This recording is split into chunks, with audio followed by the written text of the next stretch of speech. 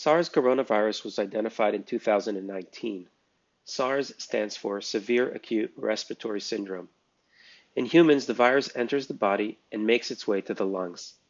In the lungs, the virus multiplies and elicits an acute immune response. In a small percentage of COVID patients, this immune response causes pneumonia. And in the most severe cases of COVID pneumonia, life support is required. The treatments for COVID include life support and critical care. The critical care is applied to increase oxygen levels in the body.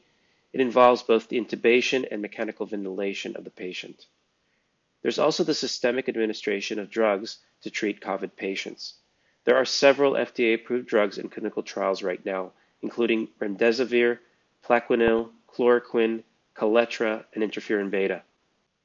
Intravenous systemic administration of drugs involves drug molecules that are delivered into the veins by direct intravenous injection. The drugs travel in the bloodstream, reaching the lungs and proceeding to the rest of the body through the arterial circulation. Sometimes the drug dose is not sufficient to kill the virus or alleviate the pneumonia. Increasing the systemic dose, however, can cause severe side effects and even death. So we are developing a targeted administration of drugs to treat COVID patients. Our approach involves drug molecules that are delivered locally to the lungs by microscopic gel carriers, or gel microcarriers. The gel microcarriers are injected directly into the vein and travel in the bloodstream, reaching the lungs and getting lodged in the vasculature of the lungs because of their size, which is about 30 micrometers in diameter. The gels begin to degrade in the lungs to locally release the drugs. These gels also allow us to increase the dose to lungs without unwanted systemic side effects.